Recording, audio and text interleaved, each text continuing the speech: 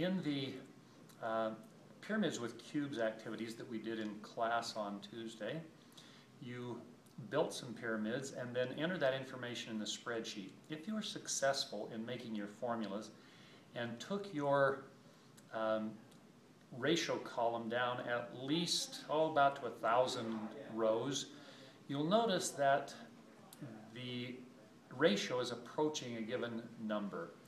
And if you'll notice the decimal 0.333, that's very close to a fraction that we all know as, yes, 1/3.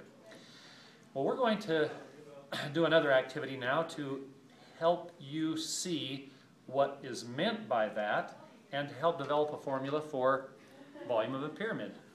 So what I have here is a pyramid whose base area, their base areas are identical. Identical base areas. You'll notice that the two bases are the exact same size and the height of the two objects is exactly the same. So the base area is the same, the heights are the same, just as in our example with the blocks. So what we want to do is find out how many of these pyramids of the same base area and height fit into the equivalent prism. Well, if we pour this full and dump it in, there's one. Pour this full, dump it in, there's two. Pour the pyramid full, dump it into the prism, there is three. So it appears that the pyramid holds exactly 1/3 of what the prism does. That agrees with our 0.333 in the ratio column. But, go ahead and pour that back, that is with a square pyramid and a square prism. What if we take a triangular prism and a triangular pyramid? Again, base areas are identical. Heights, if you'll notice, the heights are the same. And we will see if this same relationship holds. We will pour a triangle pyramid into the triangular prism. 1, 2, and 3. The reason that was probably a little bit high is because I poured this up past the base. But you can see that it is a 3-to-1 ratio. Okay? That leads us to this formula.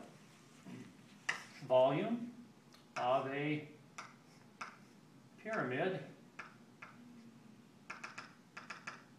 is equal to base times height, just like the mother formula. However, we want 1/3 of it. So if a prism goes to a point, we call that a pyramid, the area or the volume formula is 1/3 of what it would have been had it gone straight up. But is that true with this object? We have a cylinder and a cone. Same base area, identical heights. Does this hold true for cones and cylinders as well? Let's find out.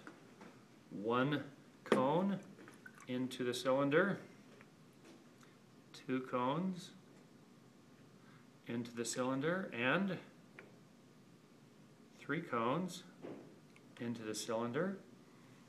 And yes, it appears that anything that comes to a point contains exactly 1/3 of what it would have contained had it gone straight up. So we could even add volume of a cone is equal to 1/3 base times height. Now keep in mind that the capital B is base area, and our base area here is a circle, whereas our base here is whatever the base of the pyramid Yes.